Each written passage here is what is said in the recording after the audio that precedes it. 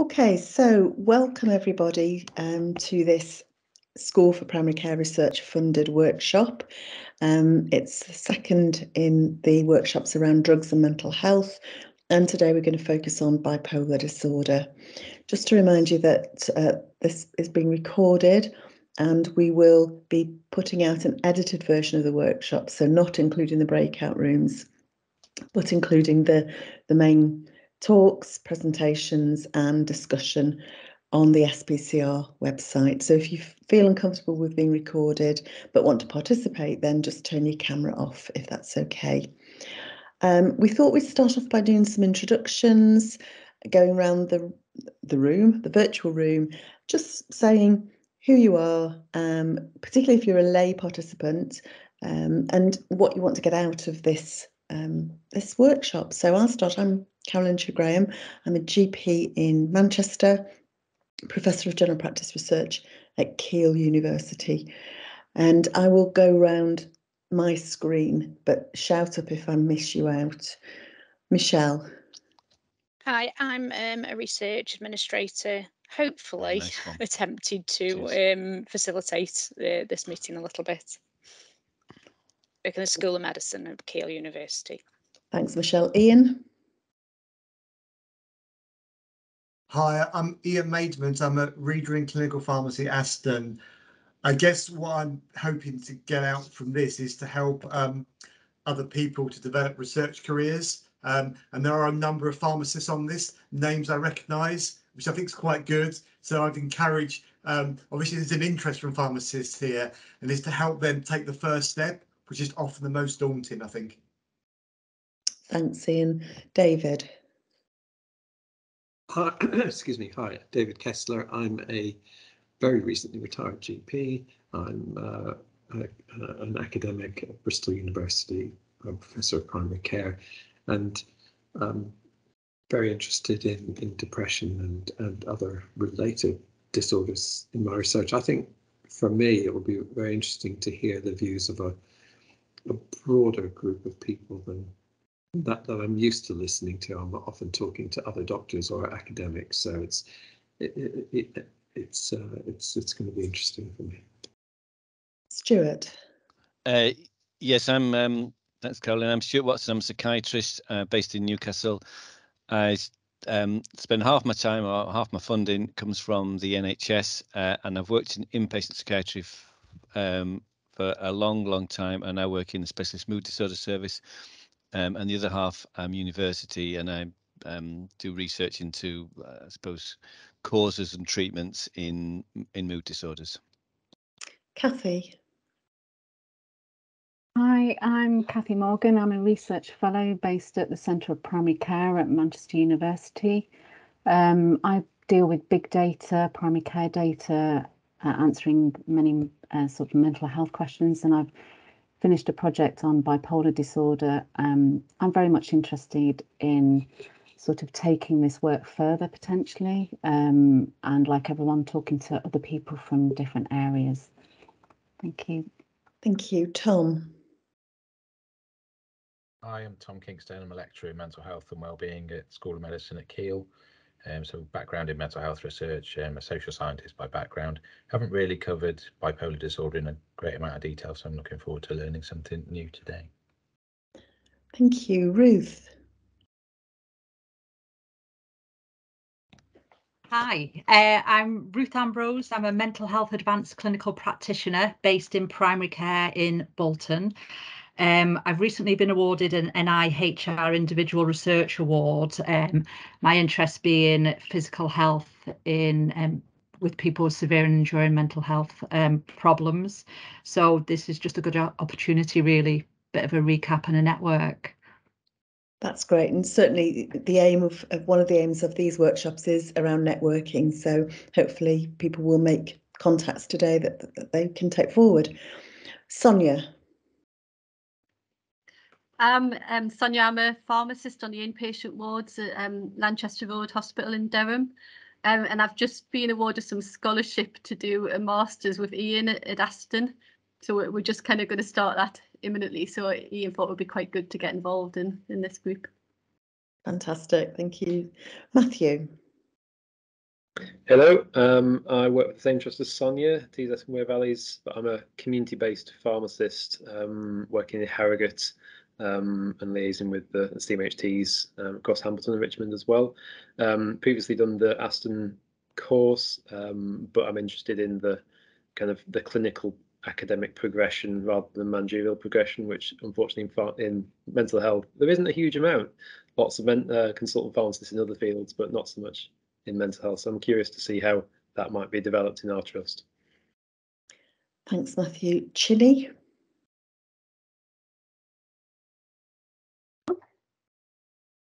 Hi, I'm Chini. I'm a pharmacist here in Livewell in Plymouth.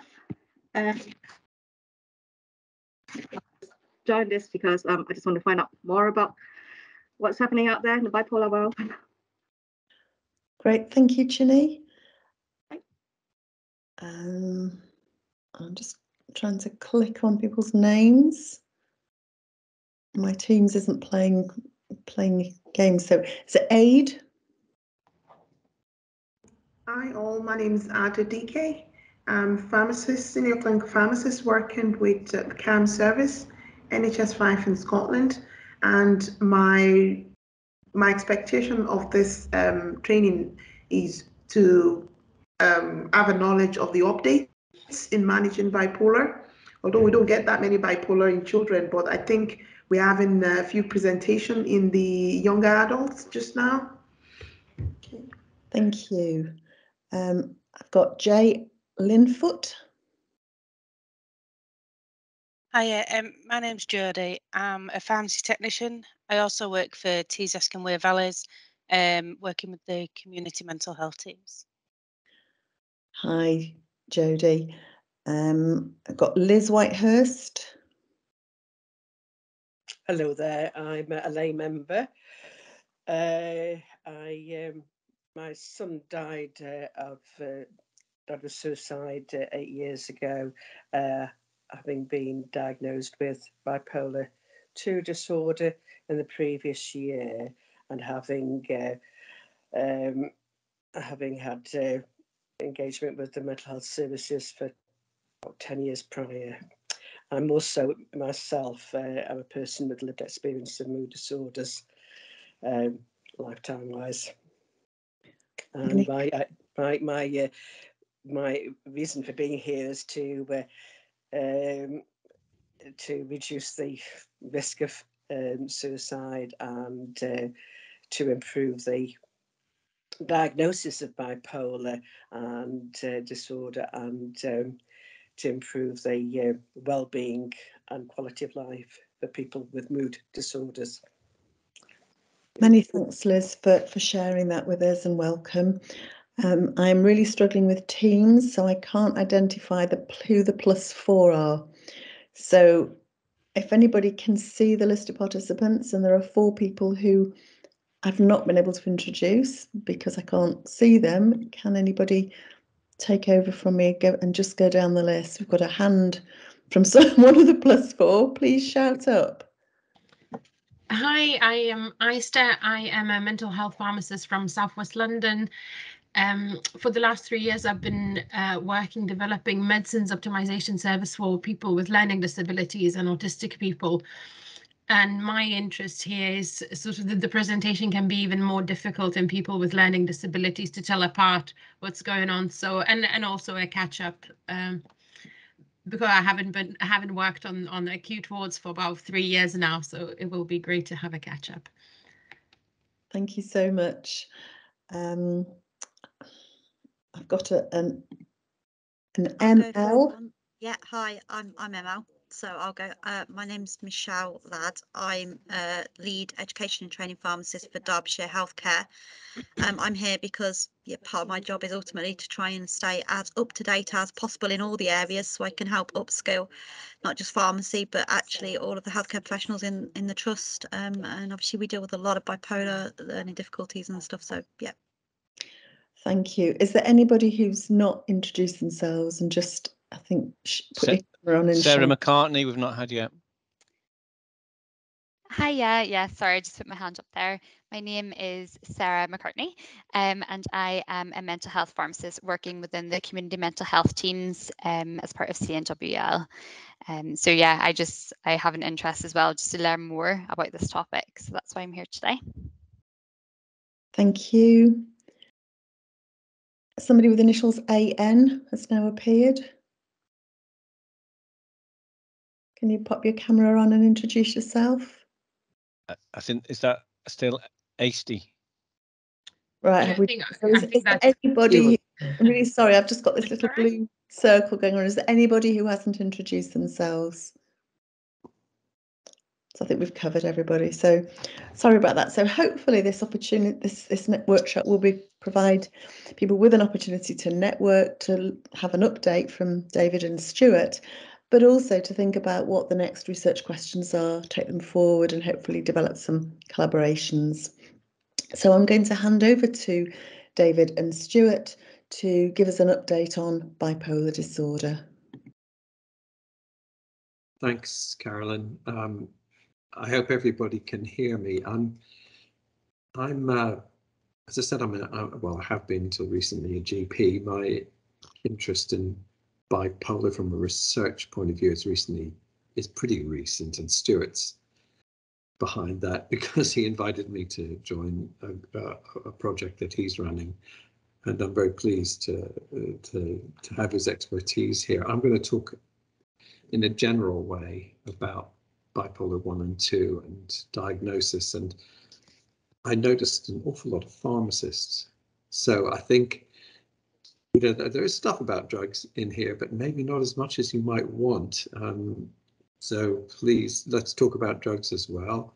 But also there's lots of broad things to talk about. And I think there's lots of uncertainties in this area. And also, I apologize in advance if my language is too medical or too technical or people that aren't familiar with any terms. You know, it's going to be difficult. If we were in a real room together, you could just put your hand up and say, stop, I don't know what you mean. We can't do that. So please store it up and let's talk about it and sort things out at the end if there's stuff you're not happy about or not clear about.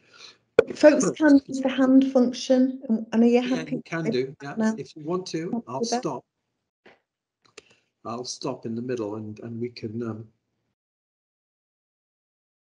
do that. We can do it that way. But I only get on my very small laptop. I only get a tiny little screen, so I may not see your hand. I will monitor the hands, but I can't monitor the chats because I don't have access to it. But I've got the blue circle. So if anybody else has got access to the chat, I think Stuart, you said you might have that. I'm all over the chat, Caroline. Leave that with me. Stuart, thanks. Don't stop me, Stuart. Why don't you stop me, or Carolyn, stop me if you think people are saying, "What's going on? What's he talking about?" And then I'm going to talk for a bit, and I'm going to whiz through these slides, and then Stuart's going to answer all the hard questions. So that's us, and this is a little ad for the workshop. Hand up already from Liz. Okay, Liz. You're on mute, Liz. Speak. Now we missed that, Liz, because you were muted. But oh yeah, I just want to say, sorry. Yeah, I thought it was. I just want to say that not dismissing anybody else on this call because everybody's important, but it's got to meet your needs particularly. So if any of us wander off track and you think actually this isn't relevant, or you're missing something, or I'm not getting what you're saying, do shout out. Yeah. I say that to everybody, but I say that particularly to you, Liz. So shall I go on? Yep. Okay, so first of all, sorry, I've got a frog in my throat. There's how common is bipolar, and this is really unclear, and I've just put up these rather sort of dry-looking numbers just to show you. First of all, there's a spectrum in bipolar, which we know, and that's what we're going to talk about a bit today. But also that there's these two big studies, one in both in sort of pretty reputable journals, although the first one's more famous. The point is they give pretty different estimates of how much bipolar there is around. And I think the important message to take away is this area is not cut and dried. There's a lot of mood disorders, cycling mood disorders. And I think that's what we're going to be looking at today and thinking about. And I always approach things from the primary care and community perspective, because that's where I live. And that's where I've always worked. Apart from, I did have psychiatric training, but that's a long time ago now. So I've got two questions that I'm going to address about bipolar in primary care, which is it underdiagnosed? So Smith and his colleagues in the British Journal of Psychiatry about 12 years ago or 11 years ago thought it was underdiagnosed. We're missing a lot of people. Zimmerman in the BMJ at about the same time says it's overdiagnosed. And he has a hospital outpatient study from the US to prove it. So who are you going to believe? Let's talk about underdiagnosis first. What might bipolar look like if we're missing it in primary care? And I think the answer probably is depression. It looks like depression because about half of those people with bipolar are depressed at 6 months after diagnosis, often because treatment hasn't been really good for them. Any GP will tell you that there's an awful lot of non-response to treatment in depression in primary care, probably about 50%, and maybe bipolar, undiagnosed bipolar contributes to this. Does it matter? Well, that's you know, you want to say yes, and I think it really does matter. It's not the same looking after someone with depression and looking after someone with bipolar. It's really not the same. There's lots of reasons why it's not the same, but one very obvious thing is antidepressant monotherapy. That's simply giving somebody an antidepressant doesn't really work in bipolar, whereas it's often quite helpful in depression. There's lots of other things we could talk about. We haven't got time right now. People with bipolar die early.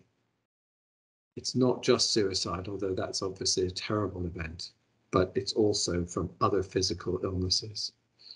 And GPs have a very important role, I hope, in trying to prevent suicide and also in improving medical management of people with serious and enduring medical illnesses. Mental illnesses, I beg your pardon. And I think, as we all would recognize, underdiagnosed mania or hypomania, which is a lesser form of mania, but nonetheless very disruptive, can have really serious consequences on a person's life. They can get them in trouble with all sorts of people, including the police. They can lead to a debt and even prison. So, I mean, it really is a problem. So what about overdiagnosis? How might this happen? Well, this is fuzzier for me, but bipolar is a diagnosis that historically many doctors and patients have felt comfortable with, and that's certainly true in the US. I don't know how true that is in the UK, but culturally it's a thing in the US. Doctors like it because you can give people drugs for it. There is an overlap between bipolar and other causes of cycling or unstable mood. For example, bipolar 2 often overlaps with, or is easily confused with borderline personality disorder, also called emotionally unstable personality disorder, and cyclothymia. I'll talk about these conditions in a minute. Again, does overdiagnosis matter? Well, drugs are given long-term for bipolar, and drugs have adverse effects. Drugs don't help people with borderline. And people with cyclothymia don't need mood stabilizers, and these are standard bipolar treatments. So yeah, it does matter. Also, it matters to have a label that doesn't belong to you, to have a disease label. That's a very important thing. So what are the problems with bipolar 2? Because I think with bipolar 1, an episode of full-blown mania, it's not hard to spot. I don't think it's easy to miss that. But to get a diagnosis of bipolar 2 requires only an episode of hypomania, which is a less severe and shorter version of elated mood and behavioral disruption. Patients don't always tell doctors or anybody else about their episodes of elevated mood, and it's not always easy to define when an elevated mood is a pathological thing. So how do we distinguish between these different conditions that I've mentioned, cyclothymia, borderline, and bipolar?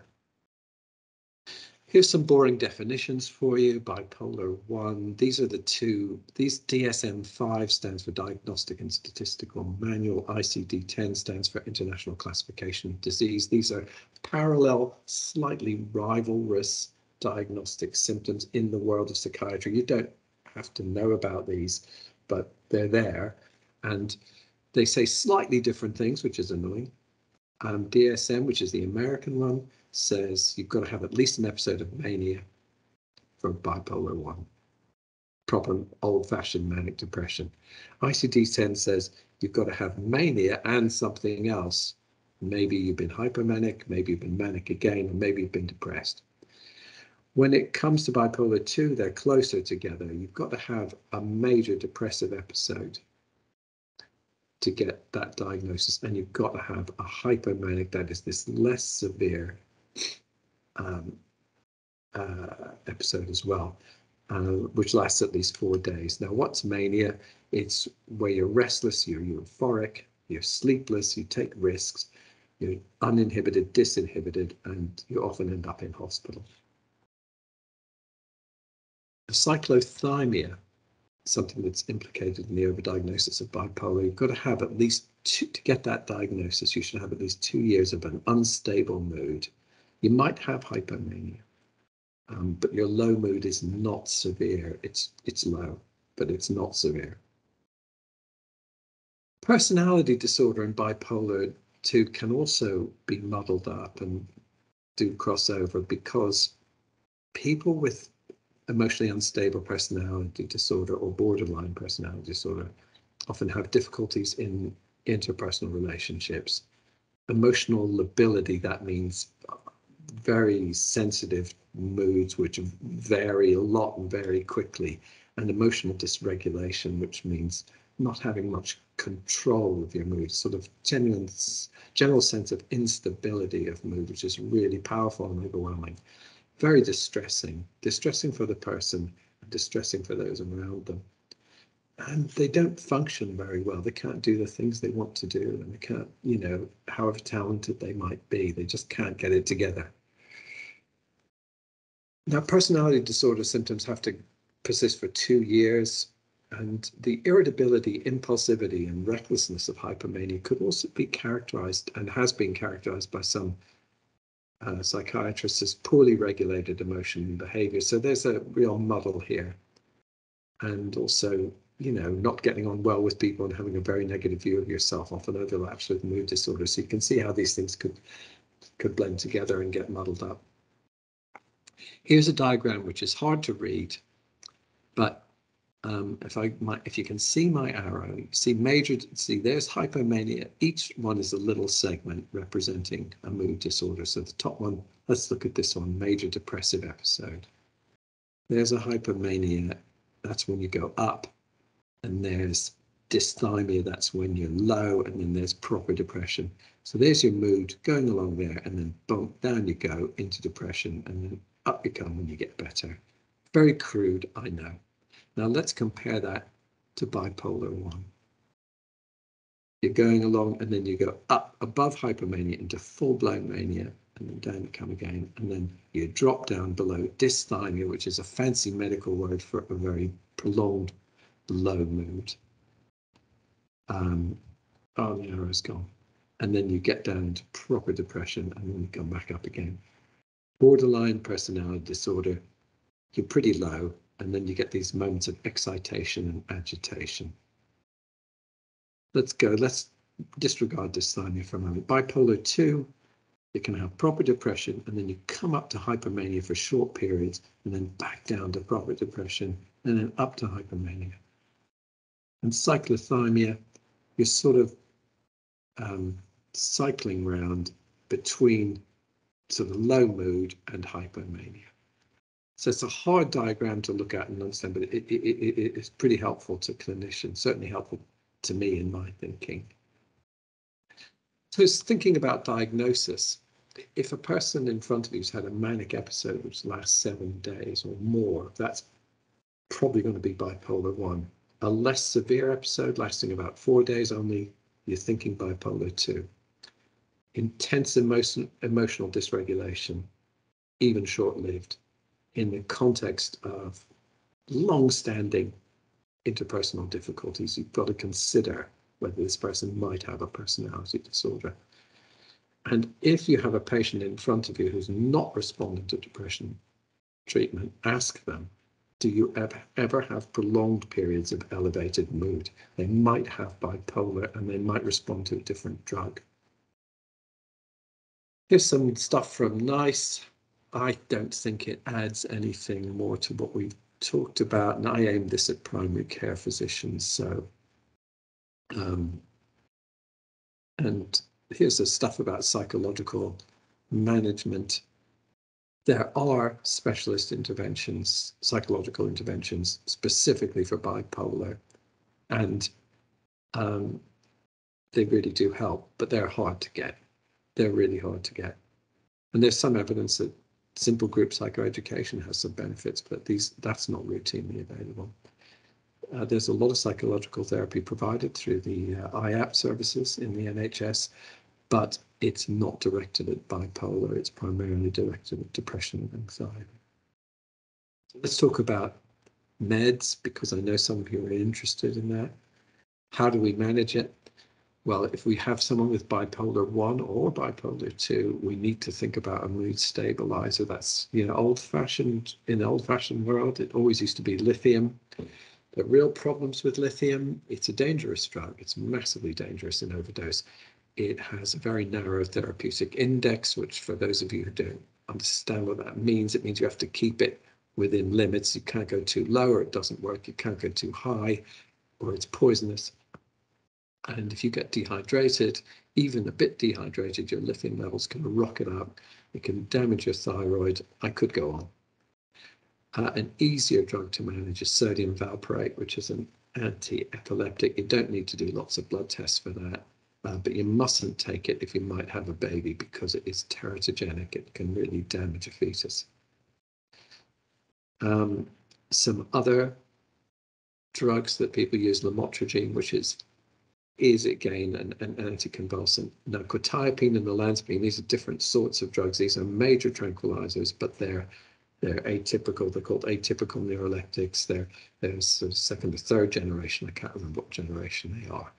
And they're very sedative. And olanzapine causes massive weight gain. It really does. You could consider giving someone with bipolar 1 or 2 an antidepressant, but you have to be careful. There's not much evidence it works. You can switch on mania. And if you're just giving them an antidepressant, you're probably not doing the right thing. Now, that's me for now. I'm sorry that's a whistle-stop stuff, and maybe it would be a good idea to take some questions if I could. Oh, and Stuart as well. I hope Stuart will help me here. Does anyone want to ask? So I can see Chinny has got a hand up. Great. Hello. Thank you very much for the good talk. I just wonder, have you tried using topiramate or clonazepam as an add-on instead? I'm gonna get that's a Stuart question, definitely. Stuart. Yeah, well, the topiramate, I'm very Cochrane Review in bipolar disorder. I am an author of, but it's it's the which I'm so pleased and embarrassed about, because I did absolutely nothing about other than looked at a couple of papers, and it was remarkable how easy that process was. But I don't use topiramate, but there is some evidence. But I'm going to want to come back and ask you why you asked that question. But before that, I'll try and answer it. Clonazepam we do use. In the first experience with clonazepam in someone with bipolar disorder was I was in my first SHO post out in Hexham, and I went to see a lady who had bipolar disorder, was doing very well, and was taking clonazepam, and I said, you don't want to be taking that benzodiazepine. You're only going to get tolerant to it. Took it off her, and I don't think she's ever been right since. I just say that I don't know. There's a sort of a guilt that I carry with me and have carried with me for 30 years. Why do you ask about topiramate and clonazepam? Well, the clonazepam, sometimes we use it for, it's an anti-epileptic as well. So I thought that's why we use some other anti-epileptics if they can't take valproate or lamotrigine. So if you have a patient recently, inpatient who's allergic to lamotrigine, and we can't give her valproate, which is still quite young. So they started on topiramate. Yeah. So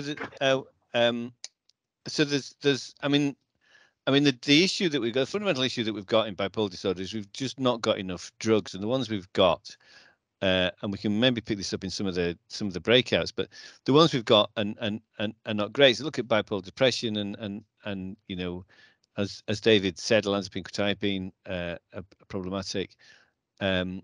Lamotrigine is as well, because apart from the difficulties that your patients had, it doesn't always work. So we do need to be looking at other medications, and often what we need to be thinking about is trials, you know, N of 1 trials, as it were, with individual patients. Try this, see if it works. Let's do it in a careful, thought through, considered way, so that if it does work, we know as well as we can that it is working, because it's actually very difficult to do that, to know what's working, what's not working, and for people to look back in the past at what has and hasn't worked. But let's do that in as thoughtful a way as possible, so that we can know whether this suits you, know whether it helps you.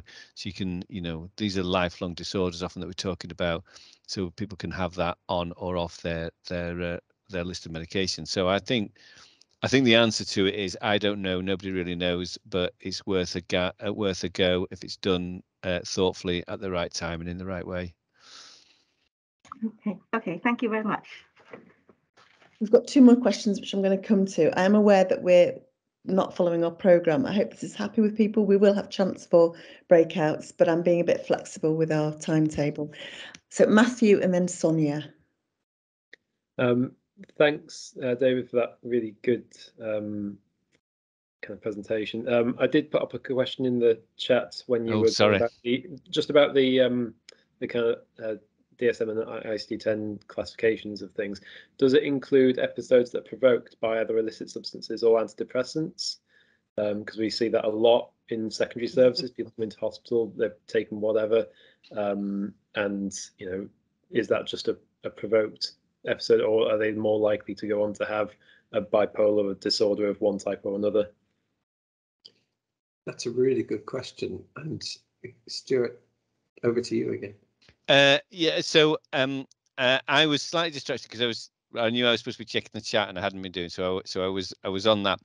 But what you said is, if people become manic after having ECT or taking medication or taking something illicit, does that make them bipolar or not? And it does look like people who experience a manic or hypomanic episode after ECT or after antidepressants look more like bipolar patients in the sense than depression patients, in the sense that they tend to have a stronger family history, and they tend to be at increased risk of future manic episodes. So I think it is worth managing people who have had a manic episode, regardless of what's behind, of whether or not it was driven by antidepressant treatment as bipolar. The complication in your question was about people who are manic with stimulants, and then it just becomes a very sort of diagnostic thing. Is this is this a manic episode, or is this just a direct and immediate response to the cocaine or the amphetamine? But if it persists beyond the duration of the cocaine or the amphetamine, then it's worth thinking about it as being a manic episode. Thank you, Stuart. Thank you. Helpful. Sonia? Yeah, I wondered what you felt about lorazepam, because we've had 3 people and we've had really, really good effects with lorazepam. We've had to go through a big application process to use it in our trust, because I think there's a little bit of evidence maybe in America, but certainly like no license here.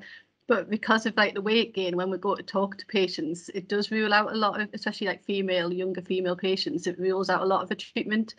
And really, lorazepam was like the only option we had left. And like all 3 who were people that come in and out of hospital a lot, I haven't, they might have gone to another site, but I haven't seen them back since we put them on.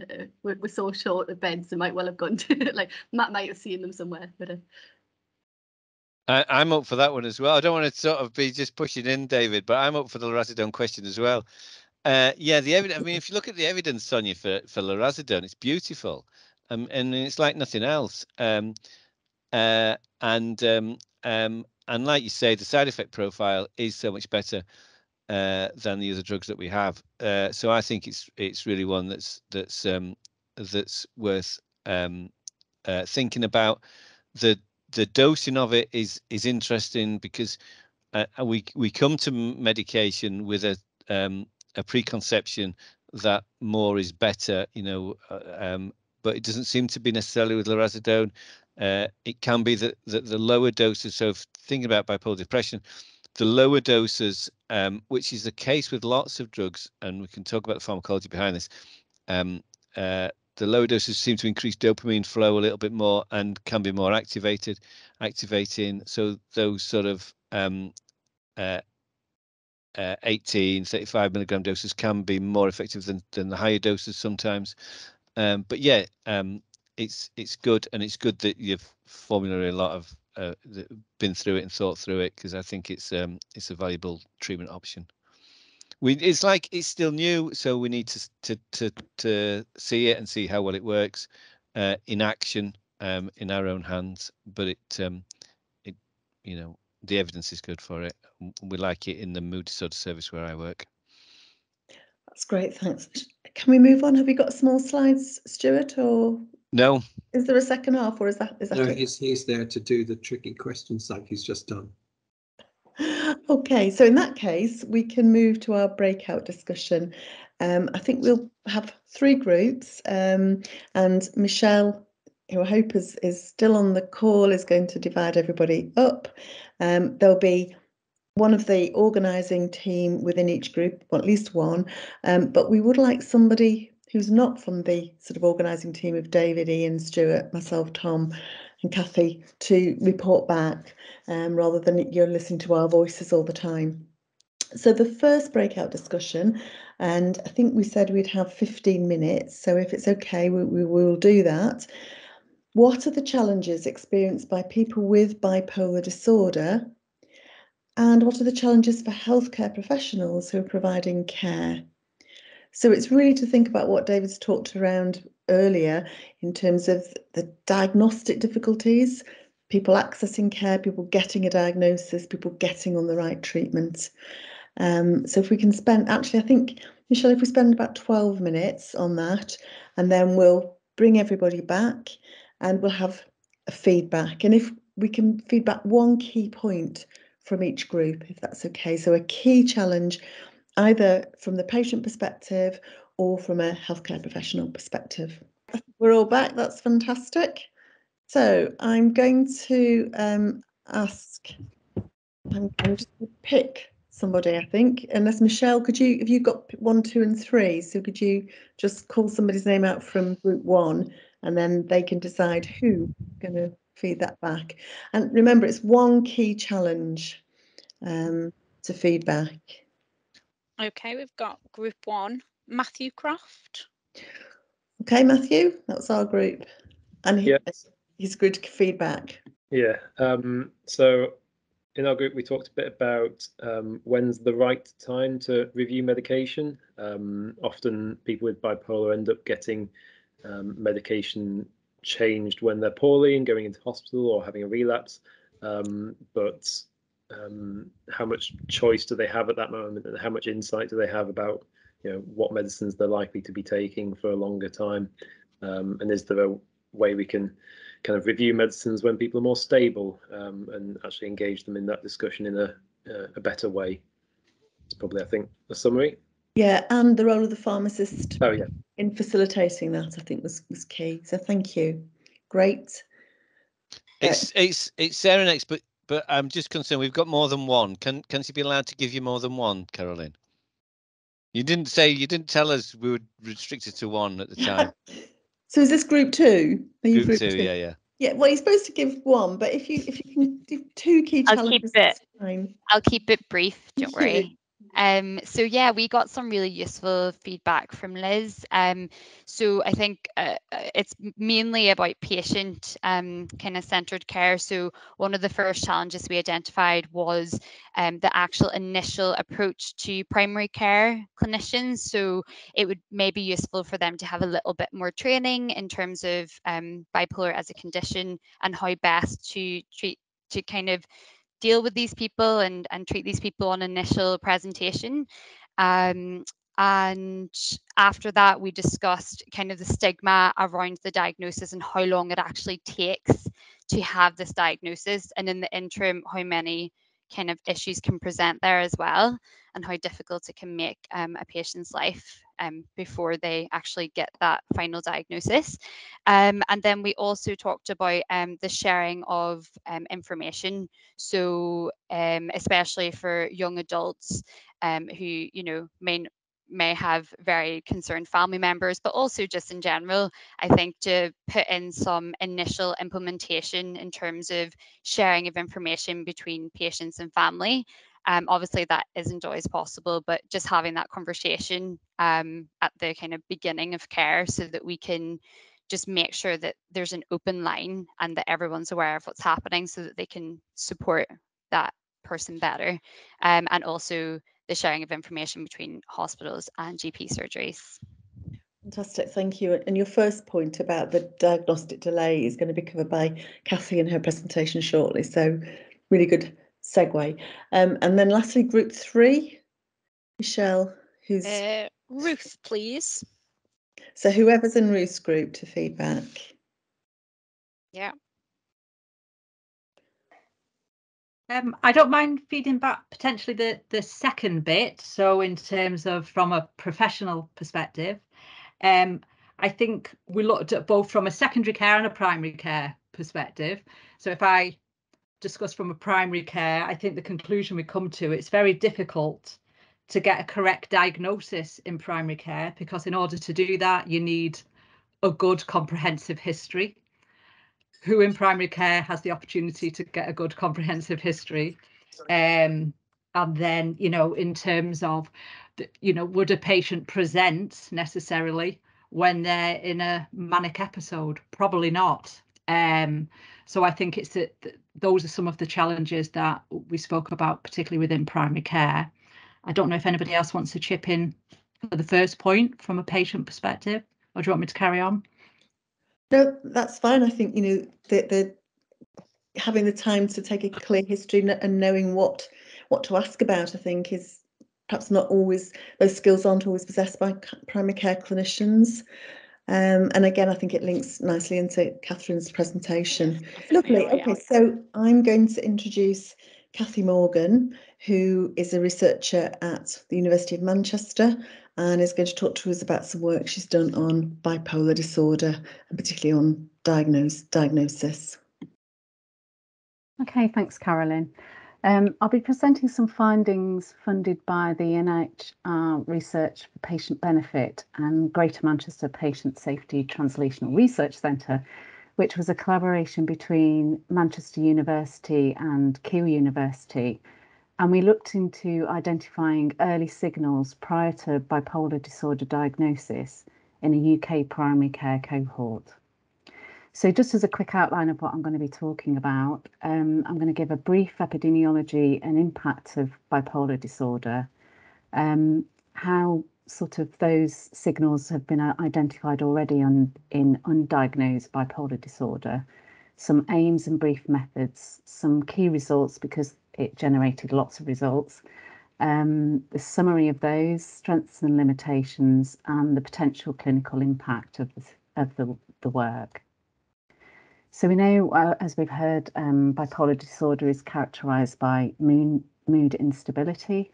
It's got a lifetime prevalence between 1 to 3 to 7%, with a peak age range of onset of type 1 and 2 of 15 to 25 years. And globally, it's the 4th most disabling condition in those aged under 25 years of age. So previous work report an estimated average delay in diagnosis of just under 6 years. So untreated symptoms over long periods have an impact on the individuals, and as we heard, there's an increased risk of mortality, with reports that during that undiagnosed phase, individuals are 7 times more at risk of suicide and increased risk of other comorbid conditions. There's potentially difficulties in social adjustment and increased hospital admissions, and also, as we've heard, inappropriate therapy. So despite this, these poor outcomes, the current screening tools have varied performance within the different healthcare settings to identify bipolar disorder. And there's concerns for high rates of misclassification for both over and under diagnosing. And most studies using these tools are rarely performed within a primary care setting. But there are possible unknown symptoms or patterns of symptoms that we could pick up to indicate unrecognised bipolar disorder. But we're unclear as to the frequency an individual may present to a GP with these symptoms. Previous studies have relied on individual recall and not used systematically identified cohorts. So within the UK, we've got this great resource, the Clinical Practice Research Data Link, and it's one of the largest databases of electronic patient medical records, covering about 7% of the UK population. And it's representative of age, gender and ethnicity. And it captures GP consultations, recording symptoms, diagnoses, prescribed medications and referrals to secondary services. And it can also be linked with hospital episode statistics, HES, the Office of National Statistics to give death registrations, and also the indices of multiple deprivation to give a proxy of social economic status. So with this in mind, we use the CPRD and the HES data, and we hope to identify symptoms and signs of emerging and undiagnosed bipolar disorder by comparing healthcare contacts in people with a disorder to those without, and this including psychotropic medication prescribing, mental health symptoms and diagnosis, and health service engagement. So for incident cases, we identified those from the records using read codes or for the secondary care data ICD-10 codes. And we found the first recorded event, which had to fall between January 2010 and July 2017. And we term this the index date. And with the control, the case patients, we matched with 20 controls by age, gender and practice. And these didn't have a bipolar event before that matched index date. So the healthcare events included psychotropic medication, some diagnoses of mental health issues, behaviour symptoms such as mood swings and sleep disturbance, and service interactions including number of consultations and those number of patients that stopped attending scheduled appointments. And these were drawn from previous literature and also from an advisory board panel meeting, including service users, carers, GPs and psychiatrists. And the records were identified in year bands before diagnosis. So for each symptom and healthcare event, we calculated the annual episode incidence. So these are in effect incident cases within that year period before diagnosis. And this would allow us to see any elevation in incidence that's in those symptoms and where it occurred in relation to the timing of diagnosis. And we also calculated odds ratios, which gives the indication of the association of the odds of a bipolar disorder diagnosis given that symptom event compared to an individual without that symptom event. So for example, if you have an odds ratio of 5, this indicates for a person with that symptom is 5 times more often to be diagnosed with bipolar disorder to someone without that symptom event. And the odds ratios were calculated in periods of 1, 2, 5 and 10 years.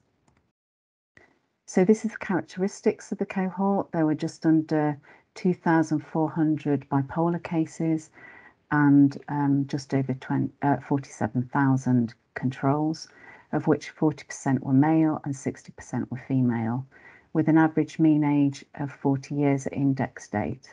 And there's approximately 20% resided in each quintile of the social deprivation in cases, with a lower proportion of controls residing in the more deprived areas. So looking at the prescription data, and I'll only present sort of key results here. Not surprisingly, both antidepressants and antipsychotics were much more widely prescribed. And just to note the high incidence of antidepressant prescribing, with both around 8 to 6 years before the index date of increased incidence. And in all of the psychotropic prescribing, there was an increased odds of receiving a bipolar disorder diagnosis if they were prescribed that medication. So for individuals prescribed an antidepressant at 5 years before index date, they were 8 times more likely to receive a subsequent bipolar disorder diagnosis, 4 times for benzodiazepines and 6 times for Z drugs. We also looked into the number of psychotropic medication classes prescribed. So counting within a year, those prescribed 3 or more different categories of medications during that year. And we found an elevated increase incidence from about 8 years before index date. So this could be a useful trigger for clinicians if an individual is prescribed 3 or more different medication classes within that year. So looking at mental health diagnoses,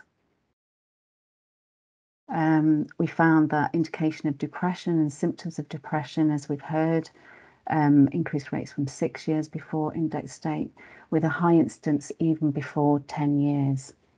And the rates of anxiety disorders were also elevated, but less marked than depression.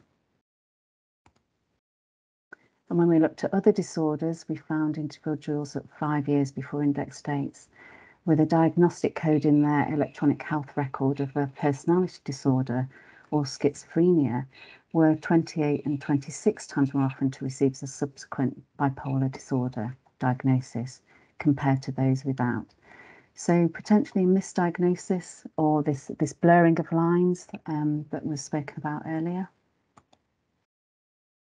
And then looking at behaviour symptoms, so mood swings, self-harm and suicidal ideation, and sleep disturbance.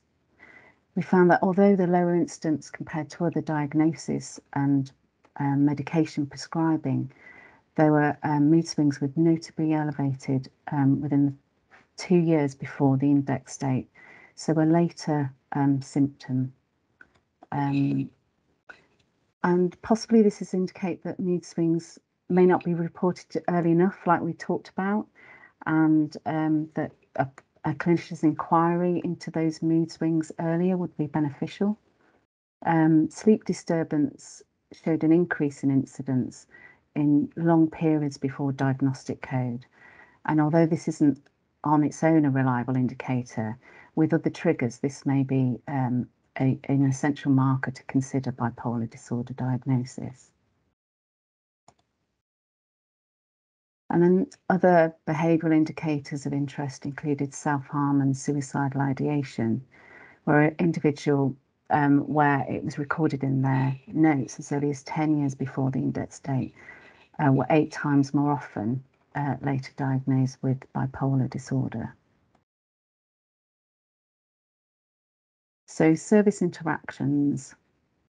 So we found a significant difference between those with bipolar disorder and the controls in terms of the median number of consultations per year prior to index date. So at 5 years before index date, the median number of consultations was 8 for bipolar disorder and 4 for controls. Again, another useful flag for GPs. Those missing 6 or more scheduled appointments consulting for any reason in a year recording at 5 years were over 4 times more often to receive a bipolar diagnosis than those missing fewer appointments. So another trigger to consider there. So in summary, we've found potentially useful collective signals to monitor primary care, including depressive episodes, escalating patterns of self-harm, this early inquiry into sleep disturbance and mood swings, and also polypharmacy of psychotropic medication prescription, and notable increases in face-to-face consultations and non-attendance. To our knowledge, this is the first study to identify the frequency and timing of possible detectable signals of undiagnosed bipolar disorder. And one of the huge strengths of this data is that it's already captured routinely in primary care. And also the nature of the data meant that we could incorporate health service interactions like GP consultations and missed appointments, and also have a wealth of this psychotropic medication records data. But there are limitations. We are reliant on the coding by GPs, so some may have been misclassified, or inconsistencies with the choice of read codes. Although we did have a range of verified codes through our medical teams and used both primary and secondary care codes to ascertain the diagnosis of bipolar disorder. We also found that one of the strongest risk factors, the family history of mental health, wasn't effectively captured within primary care, so we couldn't actually use this within our analysis. So in conclusion, we think we found potentially useful additions to screening tools to further improve specificity of bipolar disorder within primary care. And it gives the opportunity to raise awareness among GPs to improve the under-recognition and possible misdiagnosis of bipolar disorder. And this might be improved by increasing the monitoring of the lesser known and non-specific signals of bipolar disorder, and increase the frequency, such as of inquiry into mood, sleep, and opportunities for this family history of mental health to be recorded. There may also be the potential of the use of primary care electronic health records to use as a prompt to recognise these signals cumulatively and trigger further assessment. I'd like to acknowledge the funders again, and a huge thank you to our Lived Experience Advisory Panel, supported by the McPinn Foundation, and the Advisory Board of Service Users and Healthcare Professionals, and the support I also received from fellow colleagues for code lists. Okay, thank you. Thank you so much, Kathy, for that really good presentation, really clear. We've got some questions. I've got Stuart and then David. Yeah, thank you very much. That was really interesting. I would just wonder let me put my camera on. I wonder whether you had the opportunity to look at this the other way, if that makes sense. So you've been able to show really very nicely that people who have a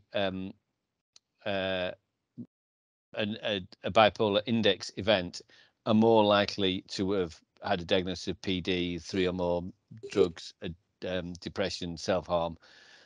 Is it possible to follow those things forward? So to say, of people who are prescribed 3 or more different classes of psychotropics or have a diagnosis of PD, how many of those go on to develop bipolar disorder? Because that, I suspect, if if that's a reasonably high figure, then that becomes even more interesting for GPs and even more of an important flag, if that makes sense. Yeah, absolutely. I don't know why we've not thought of that, but yeah, that would be really powerful, wouldn't it, to actually indicate how many individuals that affects. So something I could quite easily look into. Thank you for that, Stuart. Yeah, we need to take that back to our group, don't we? Yeah. Do you want to stop sharing, Kathy? And Oh, Dave, sorry. right, David, would you like to ask your question? Yeah. Isn't it interesting that in the drug prescribing of drugs graph, mood stabilizers were prescribed in the year preceding the diet? What were they doing that for? Anyway, that raises questions. Yeah, so we did have a few. I mean, obviously that was noted by some of the psychiatrists and GPs, and we think there's possibly a delay thing going on there in terms of the reporting. But the fact that we were still picking it up quite, far before the index date. Anyway, I just wanted to say something which I thought might be useful to you. First of all, I thought that was great, and this is potentially a really useful thing for GPs. And a colleague of mine, Sarah Sullivan in Bristol, has developed an algorithm looking at which sort of generates a likelihood of developing a psychotic illness. It's aimed at early intervention, and I just wonder whether this sort of data could be used in a similar way. I mean, obviously GP's inundated with endless warnings to ask, but if it gets you asking the right questions, it's got to be a good idea. Yeah, that's right. I mean, certainly from our user group of GPs, I mean, I remember one GP coming back to me saying that's changed what I actually ask a patient in really simple terms, so. Yeah. And prompt to ask about family history, I think, was something that we discussed, didn't we? That perhaps we hadn't, as the GPs and the stakeholder group hadn't thought about family history, weren't recording it, but actually realised from this it's so important. Matthew's called it Q risk for SMI. Sarah calls hers P risk. Yeah. And I mean, this could be merged with Sarah to give you a better P risk. I mean, I don't know. Where are you published, Catherine? Is this published yet? No, it's not. It's nearly there to publish. Yeah. I want to know more when it's published, please. Okay. We'll let you know. And I think taking your hints about perhaps contacting Sarah. Yeah. She's just got a grant to develop this work and test this work. Yeah. Okay. Great. Any other questions before we move on to the breakout room? So I've allocated again 15 minutes. And really it's a fairly straightforward question in this next breakout room, trying to define the next research priority or the next research question around bipolar disorder. And again, if we can feed back the one key question or priority from each group. Okay, so I'll briefly feed back. So I guess probably the main thing we talked about was I was quite interested in Kathy's the three markers, the three classes of psychotropic drugs. And one of the things we talked about was whether you could have like a pharmacy technician working in, because they're based in GP surgeries now, they could kind of do a desk screen of prescription records and identify people at risk of bipolar, and then take that to a team meeting. And possibly you could do some exploratory feasibility type work. Does that summarise it, Carolyn? Yeah, I think that's, if the rest of the group are happy with that. We certainly thought we could see a patient pathway through the practice to perhaps bring people in for more formal assessment. Yeah, so thank you. Group 2. Yeah, we had a discussion around what we believed should be implemented, but we didn't get to a question. So we kind of discussed around the role of the pharmacy technician within services and how they do a really important job in counselling patients, especially after their inpatient stay on their medications, which can obviously help with, adherence to their medications and just basic understanding of why they're taking their medications. So this kind of made us think about whether having somebody that a patient, almost like a befriender, but with some background in health related activities, so a HCA preferably, could follow up with patients post discharge, just to make sure that they, I guess, are happy with everything that's happening in terms, specifically in terms of their medications, I think is what we discussed, but I guess potentially around other social things as well, like life after inpatient stays, and looking at whether that actually would make a difference. We believe that it would. So we did discuss it could maybe be a randomized controlled trial, but also it could just be something that we try and implement in services to, I guess, just make patients, you know, life's easier and better in the long run. Yeah, so an implementation study rather than an RCT. Yeah. With lots of process evaluation work around. Right, thank you. Yeah, so I think this again illustrates the role of thinking about the broader skill mix and crossover, interface between primary and secondary care, which is, sometimes there's a chasm rather than an interface. So thank you for that. And group 3. So we discussed about developing a screening tool, a simple tool that could be used, and then like auditing that and testing that out.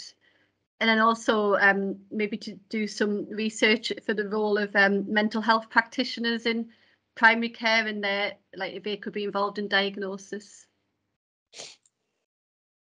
Okay, that's great. So again, primary secondary interface, and yes, and I think, Kathy, I don't know whether you feel we're probably too early to think about a tool based on the work we've done so far, but we need to have a look at Sarah Sullivan's work to see where she's up to, I think. Okay, so thank you very much, everybody. So got some questions which I will put on my feedback to SPCR, and they will appear on the when this is publicly available as a webinar. Just wondering if we can, in the last few minutes, go around and just make sure that if you've got any outstanding questions, particularly for Kathy, Stuart or David, if you've got any reflections on today and what you've got out of it. So I'm going to just go around my screen as you appear, and I still can't see everybody as named. So if I miss you out, put your hand up. Sonia. Yeah, I think it's been very useful. It's sort of opened my eyes to kind of some of the work that's going on. I have to say what I'm really surprised about is the fact that that sort of GPs aren't really recording the history of the family, because that's something in secondary care when people are admitted, we take a very big history and would use that for diagnosis. So I kind of assumed probably that the GPs had that information and that would be used when they were reviewing patients that were presenting with sort of symptoms of mental health. So I think there's two things. One is not all GPs will take that full history, but the other thing is we might put it into the narrative, into free text, and so you can't then pick it up when you do a study using CPRD because it appears in free text. So I'm fully aware of when I talk to somebody and with mental health problems, I will put a family history in, but I put it in as free text, which is no use to CPRD studies, and I apologise to Kathy. Kathy, any reflections from you? I just think it's great that I've managed to meet people from primary care, mental health practitioner, nurse, secondary care, and it seems to just even thinking about research in general has married those up, so yeah, roll on the next study. Thanks, Ruth. Yeah, it's these breakout rooms have been fabulous. I think particularly in relation to kind of research and what comes next. And I think I'm maybe going to change my research question again following the hearing about Kathy's work, particularly really, and working as a mental health practitioner within primary care. Really, that needs looking at, and that could be an area for further kind of evaluation, really. You know, we're 3 years in now and it's not been evaluated. So yeah, I think there's a real opportunity there. So I want to thank you for, you know, this opportunity to have these discussions. Well, thanks to the SPCR for funding this, but they'll be really pleased if they think that one research question has come out of a workshop and has been taken forward. Liz, any reflections from you? Yes, thank you. I was one of the LEAP members and met Kathy, of course, and yourself those years back. So interesting to see how far we've come with that. So thank you for allowing me to come onto this this group today and giving to give some contribution. Very interesting what everyone's doing. Thank you. Thank you, Liz, for sparing your time. We really appreciate it. Matthew. Yeah, really interesting webinar. Certainly given us some things to think about how we might do it in secondary care. Unfortunately, our access to data is nowhere near as good as primary care. We can't really report on things in the same way, but yeah, certainly some interesting things to think about. Thank you. Chinny? Hi, get my camera on. Yes, it's very interesting. I like the discussion that we had in the breakout rooms. Unfortunately, I've missed part of Kathy's talk because we had an emergency on the ward, so I came back into the room a bit lost. But yeah, it's good to meet everyone from different secondary care, primary care, and all. And you will be able to see the slides when the webinar goes up onto SPCR website. So the slides will be included in that, Chinny. Okay, thank you. Ade.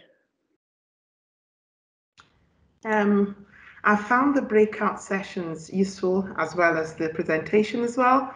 David Kessler's the chart he showed on the different bipolar 1, 2, cyclothymic and dysthymic. That's very, very good. And here in Scotland, I think the GPs are not as involved in terms of diagnosing mental health conditions. I think the only one that they could confidently diagnose is depression. So my colleague was saying that antidepressants or SSRIs are like Smarties here. So, but CMHT post for pharmacists is a developing role. So from this discussion now, I think I would take forward to my team where the pharmacist could support the CMHT team. So if patients, especially in terms of medication review, because sometimes when they're seen by psychiatrists, they're probably seen once a year, and no one probably goes back to look at the history from 5 years previous. So a pharmacist might be better placed to do that yearly medication review and maybe refer on high-risk patients that have not been diagnosed with, bipolar disorder, to the mental health team. Thanks, Ade. And I've got Linfoot J. Sorry, your first name's not showing. Hi, yeah. So my name's Jodie, and I'm a pharmacy technician. No, it's been really helpful, obviously, listening to the different research and information that I can get from this. And yeah, it'd be interesting to take things back to try and develop the roles in which we're doing the community now. So thank you. And S. McCartney, again, I apologise because the Teams is not showing me a first name. Yeah, sorry, that's me, Sarah. So yeah, thank you so much to everybody. This has been really informative for me, and it's just really exciting to hear about, the work that's being done. Kathy, yourself, your research sounds amazing, and the research as well that you were talking about with the PRIS too. It's just great to hear that this is all happening. And it's also really reassuring for me to get a better understanding of the differences between these conditions, because it is something that I wanted to develop my knowledge on. So it's been really great for that as well. So thanks for all the discussions that we had today. That's great, thank you. And then I'm going to ask David, Stuart, Tom, Ian, if they've got any final reflections, and Kathy, if you've got any final reflections. Yeah, I wanted to say I've learned a lot, but a couple of things. Just listening to Liz in the breakout group, it brought home to me how important it is to make a good diagnosis as early as possible. And you can't do that. You can't have good care unless you've got that. So that was the first thing I thought of. And then listening to Kathy, I just thought that was a really helpful study of thinking about how we might improve our diagnoses in primary care. So I hope, Kathy and colleagues, you can do something with that, and perhaps we've already said enough about that, but those are the two things that I was putting together in my head. Great, thank you. Stuart? Yeah, just joyous to get together really in this kind of way, in different groups to how we normally do, and to think things through, and fabulous to hear the people from pharmacy, different pharmacy staff talking about the work that's done, and Adidiki there, the potential for developing roles and doing things better and doing things different is tremendous. Ian? I mean, I thought it's been really good. I've just got a couple of things. I mean, I think there's so many pharmacists here, which I think plays to the fact that the NIHR is trying to build pharmacy-led research. So you might want to highlight that in the report, Carolyn. But it's then how the NIHR, the NHS and academia can support all the pharmacists on this call and pharmacy techs who want to start developing research, who want to become research leaders. And it's how we do that as a challenge. I thought Kathy's work was really good. It needs a wide audience, including a wide pharmacy audience. And it would be good for more pharmacists to hear it, definitely. But thank you very much. Thanks. Kathy? I just wanted to thank everybody for the opportunity of sharing the work, and and encouraging me to get it published and the next stage, and all your input. I've really appreciated it. Thank you. I've really enjoyed the day. Thanks. Tom? Yeah, just to echo what everyone else has said, really, I think it's been a great workshop, really good presentations. I think the opportunity to discuss things in the breakout rooms has been really helpful as well in terms of my own learning. But it's probably the best way to learn, isn't it, by interacting in those small group settings. So grateful to the members of the group that I was involved with. Thanks. And Michelle, do you have any reflections before we just do a bit of housekeeping? Only just to say I think it's been a really good workshop, as in there's been a good mixture of slides and information and time for discussions as well, which I think is really useful. I think it's good to talk about the things that have been presented. So well done, everybody. Well, thank you for helping to put it all together, because without your technical support, I would be rubbish. I think people will be sent an evaluation form, and for those people who've coming with their lived experience, there is some reimbursement from School for Primary Care Research, so make sure that get that sorted out. So thank you, everybody. It's 5 to 1, so I think we can say we've done our 2 hours worth. Really, really grateful for everybody for attending, for participating, for giving some great ideas. Hopefully you will have developed some links, and thank you very much. It's lunchtime, so take care, everybody. Thank you. Bye, everybody. Bye. Bye. Bye.